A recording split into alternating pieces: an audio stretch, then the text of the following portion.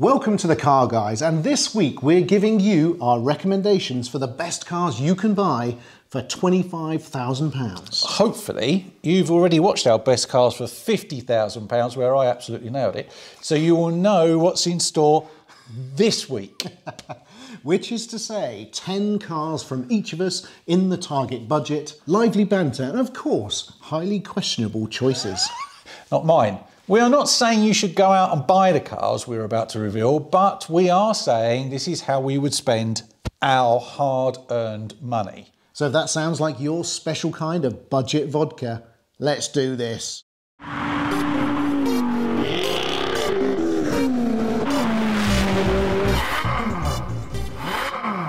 I know, £25,000 sounds like a lot of money. And yes, you can get some incredible cars, though obviously not a lot of new ones. No. But since, if you're a long-term Car Guys viewer, you probably have a healthy disdain for brand new cars, their nanny state features, pointless girth, relentless goal of being obedient tech drones, you most likely prefer the old metal like me, and if that's the case, my friends, you are in very safe hands. When it comes to our choices, we've set ourselves some rules, and they are 10 cars each minimum. Proof.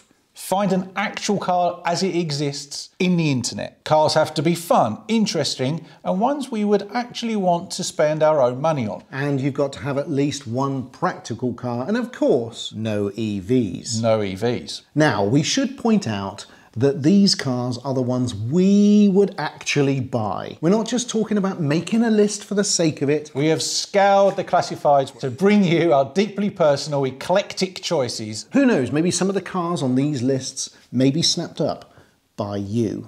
But without further ado, let's get on with it. The best cars we think you can buy for 25 grand. Boom. Right. 25 grand. I think you should go first this time. Oh, okay. All right, good. So, I have nailed this. You always say that. You always say, I got a bad feeling about this draft. But I have, honestly. So I'm going to kick off. This is an absolute screamer. Here we go. Are you ready for this? 25,000 of your Earth pounds on the budget. Yeah. Are you ready for this, viewers? What's that? Oh, really? Yes, that is a Lotus Esprit Series 3. Yes, it is. In gorgeous redness. 25 grand. Wow. To be honest, I never even went to the Lotus tab. Didn't even go there. I know they're lots of trouble, usually serious, but 25 grand. How many miles is it done? Oh, I don't know. Let's just gloss over that. It's 58,000 miles. Which in any normal car wouldn't be a concern at all. No. Let's be really honest about this. It is 25 grand, but you're probably going to have to spend another 5 on it over the course of the next 3 years because it's going to keep breaking down. But they're fairly simple machines. Bits are easy to come past, but it's a Lotus Esprit. All right. Now show me the interior. I have a suspicion that it's going to be tartan. No, it's not. Full cream. Full cream with red carpet. Look at those seats. Yeah, it looks like a maxi pad, doesn't it? Look at it. Look at it though.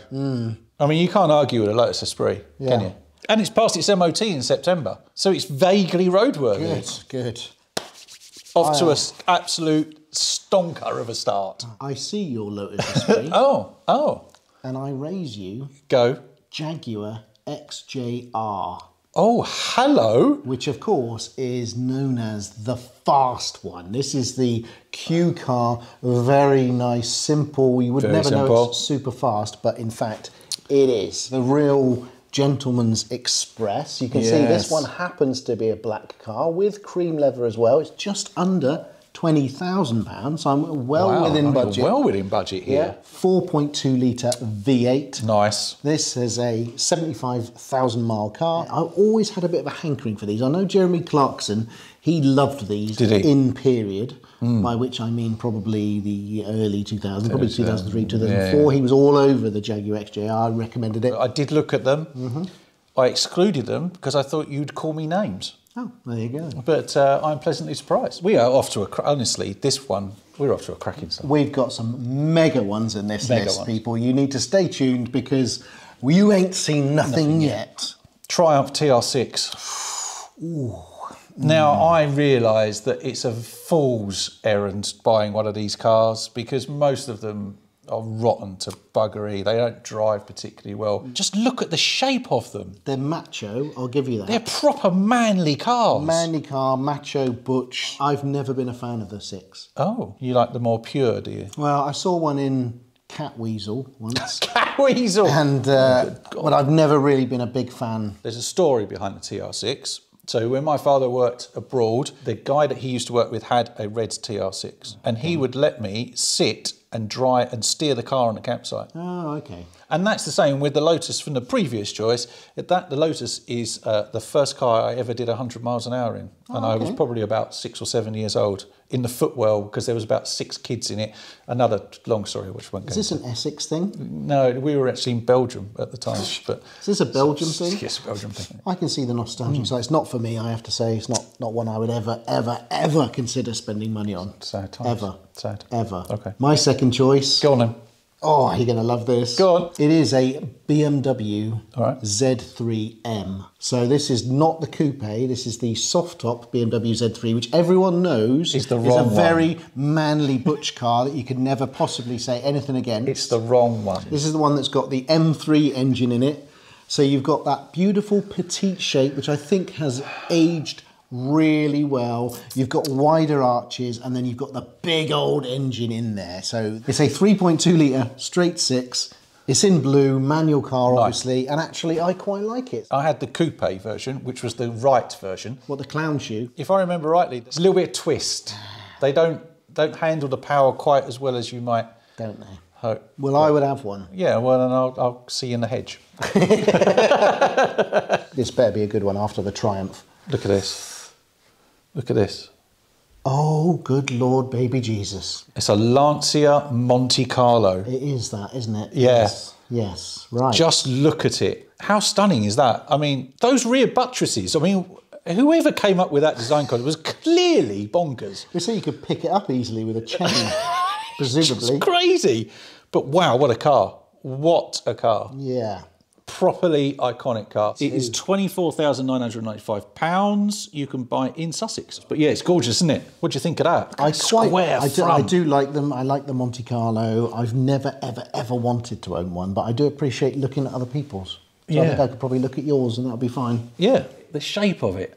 It's just so cool. Maybe the interior is an aftermarket steering wheel? A bit. Yeah, I would guess that's probably aftermarket, yeah. So I'm going to have to bring it back into more modern, very desirable, beautiful engineered car. So what I've got is this. And as you can see, it is a Honda S2000. Now, I have always loved these. Really? Yep. Friend of the channel, JM on Cars, has got one. And I absolutely love it. Really? I'm not. You're wrong. You're wrong. A VTEC engine which screams. You've got that digital dash. Yeah. Look at the chiseled looks of this thing. It's such a pretty car. It is fantastic. Isn't it a bit frightening when it gets wet? Isn't it?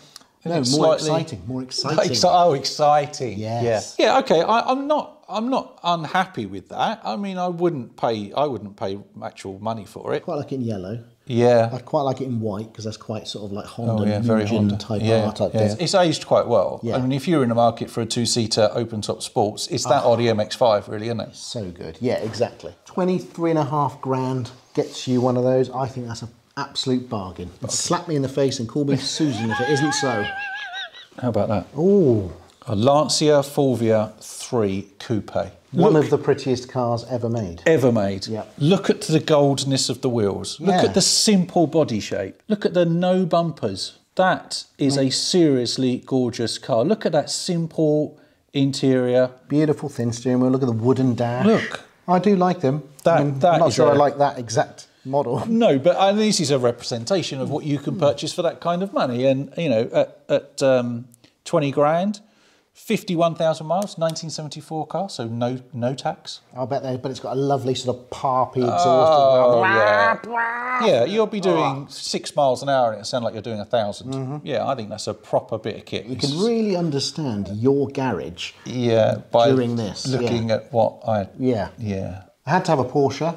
Ovs. In the list. Ovs. Didn't want to go 911, didn't want to go too early. So actually, I've gone for a slightly questionable choice, but I've always wanted a 944 Turbo SE. Seriously good looking car. I think this is the one to have if you can find them. Downside of the one that I could find within budget is it's done 121,000 miles. That's all right, it's an Audi engine, it'll last forever. But it's available from Phil Presswood Specialist Cars. Ooh. Oh, I like that. Available only 16.5 grand. That is bargains. It's the range topper, and I think it has the all-important pinstripe seats. Hello, ladies and nurse. gentlemen. Look at that. Yeah, these cars are normally up around 25, 26, 27,000 for something, if you can find one. If I could get a real mint Turbo SE, I would be quite happy, actually. Yeah, I love that shape of that car, the bulging arches on it. So choice number, what's this, 5 for you, is it? Well, this is 5, and unlike the rest of the people in the place, I've gone for a new car. So £21,500 will get you a Peugeot 208, basically. 1.2 pure tech. If you're in your early 20s, that's probably something you can afford to insure. That's true. Quite a nice little car if I was in the market. And I have teenagers. Can you hear that? What's that? That's all the Car Guys viewers switching off. Yeah, switching off. But it's quite a sporty car. Everyone says it drives really, really well. So if you haven't, if you want a new car and you haven't got the money, then I think that's quite a good choice. Okay, so I applaud you for going new car. Yes. However, I see your 208 new car, and I raise you go on. 205 GTI old car. Because I needed to have one of these in my list, and I found a 45,000 mile 1.6 GTI, so the little baby one. That's a shame. But 1.6 though. Well, is it predictable to go for the 1.9 all the time? Everyone goes on about it. There's nothing wrong with it. It's a very sweet handling, still a sweet car, still quite sweet nippy. Car. Yeah, very nippy. That is absolutely mint. Absolutely mint. And I just think, look at that. Yeah, it may not be the slightly bigger brother, but I've heard people say that maybe the 1.6 ones are actually the better ones to have. Yeah, well, you would say that because you haven't got a 1.9. Correct. No, I like that. So that's not a bad choice. I would still have to have the 1.9 because I would get out every day. I'd open the door, I'd look at the badges on the back and I'd go, yeah, I bought the wrong one. What about this bad boy? This is a Honda Civic Type R, 50,000 miles, £25,000. This allegedly one of the sweetest, fastest point-to-point front-wheel drive cars ever built. Bang up to date. Do we like those truly though? Really? Would we have one of those? I think I'd have a Type R. I think I'd have a Type R. What we've got here is a Alpina B10 in Oxford green. Oh my days! I'm just in love with this thing. I mean, look at it. That has got Damian written all over it. Yep. Yes, it does. I mean, I'm surprised that's not already parked up outside or on a trailer on the way here. I'm a bit over green now. I'd quite like to move away. I've had too much green. Too much. Alpina known for really beautiful ride comfort with the right balance between smooth and speed. Those wheels are the absolute dog's dangly parts. £24,000. 24,000 gets you a B10, and I literally cannot believe it. 46,000 miles. That's barely anything. I know. It's got the full Napa leather. So I've never ever owned an Alpina, and now they've been subsumed by BMW and sort of taken in house. It's it's sort of, I've got a bit of nostalgia for them. A feeling to get one. Yeah, it's quite nice. Yeah, I love that. I absolutely love that. There you go. That is a good choice. This one's fairly easy to understand, really. 997 Carrera S. Oh, so isn't that the sweet handling The sweet handling. So rear-wheel drive, none of this four-wheel drive nonsense that we don't like. It's in black, £23,000. And how many miles has it done? Because... So let's see your next choice.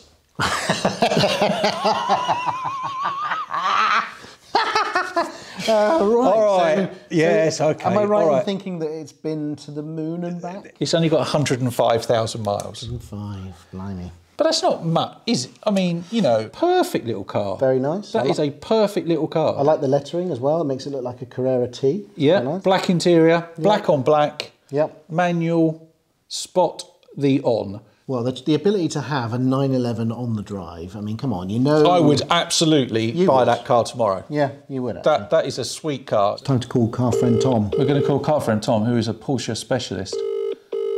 Tom, if I was looking to pay £23,000 for a 997 Carrera 2S, what do you reckon?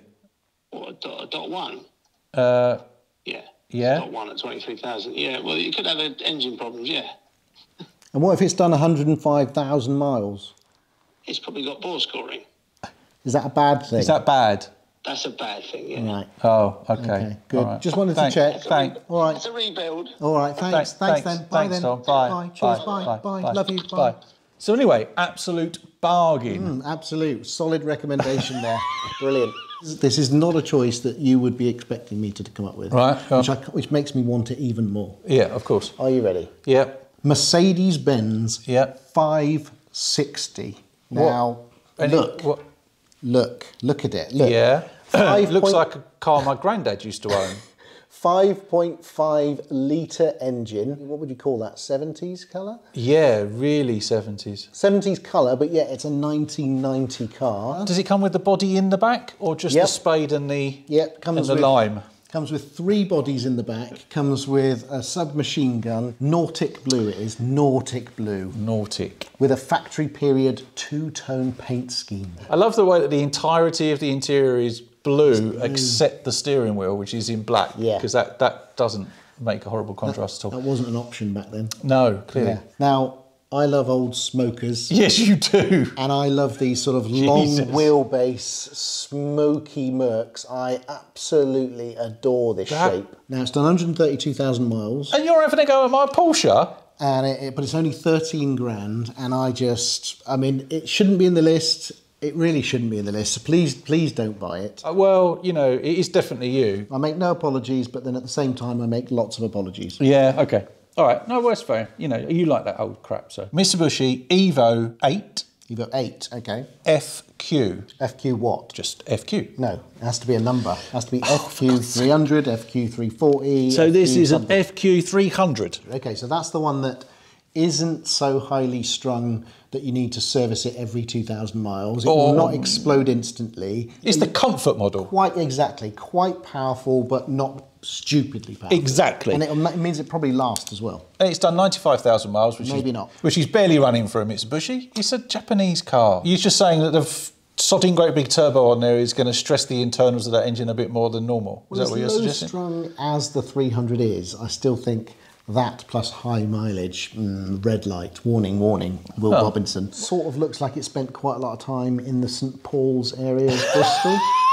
It's interesting, but I have got you, my friend. This is actually going to be quite up your street because you sort of love these things. Oh, yeah. This is a Volvo V60. Nice. 3 litre Polestar. Wow. And I've also got it in this quite insane rebel blue. I think you could only get them in that blue, couldn't you? Really? I don't know. Don't know that much about the Polestar. I thought you could get black as well. But this is, again, this is quite a Q car, this. Yeah. No one knows about them. No. Very hidden. You'd think, oh, look, it's just a Volvo. It's probably got like a 2 litre diesel in it. And then off you go. Little bit of Polestar badgings. Insane performance. I think that's a proper rocket, that one. Yeah, it is. Yeah, proper rocket. Yeah, and very rare as well, which is nice. So he ticks those boxes. 24,750 quid from White Thor Cars. I like it. Inside, combination of leather and Alcantara type material, or suede. And obviously, away from the lights, a lot quicker than you'd expect. I like it. Oh, that's good. Boom. Wow. I mean, the defence rests. Let's see what we've got next on the list. Oh yeah, this is an absolute. Absolute classic. V8 muscle. Monaro, Holden, what is it? Well, it was a Monaro, but then the clever people at Vauxhall went, no, we're going to call it the VXR8. Ooh. So this is an official UK car.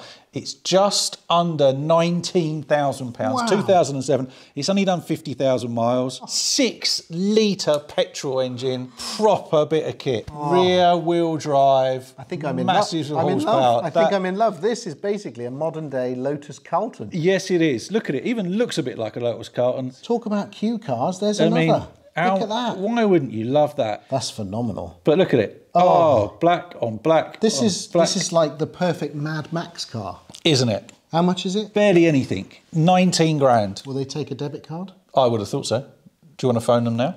That is phenomenal. I love that. I love everything about it. Centurion Automotive. Proper Q car. Yeah. 6 litres. Yes. Yes. V8 muscle car. I think the car guys need to purchase this vehicle This and is turn it into amazing. some kind of company car. You love that, don't you? I thought you'd like that. I thought you'd like that. Manual V8. That's fabulous. We're done. Thanks for watching. No, sorry. Right, come on then. Wow. So my penultimate choice is a Mercedes SL 500. Nice. With the panoramic roof. Ooh. It's done 60,000 miles. It's an obsidian blue. And it's one of those cars that literally will last forever. It's the classic shape. It's the classic Grand Tourer in that colour scheme.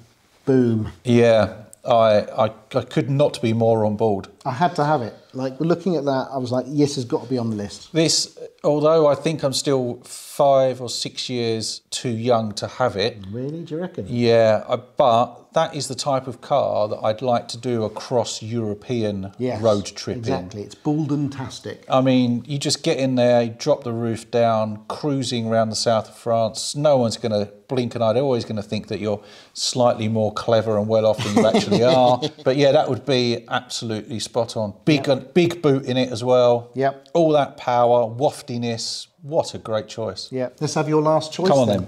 Oh, hello.